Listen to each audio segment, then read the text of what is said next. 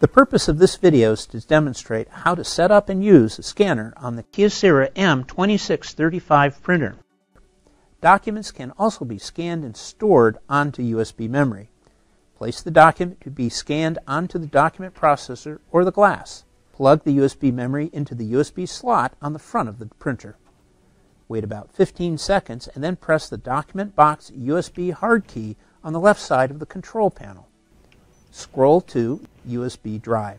Press OK. Select Store File and press OK. Ready to scan letter should be displayed. On the display on the lower right screen corner, you can select scanning resolution. The default setting, Fine, will produce an acceptable and readable image such as a letter or standard document.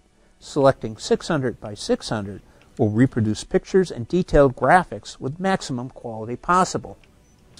When you're ready, press the green Start key.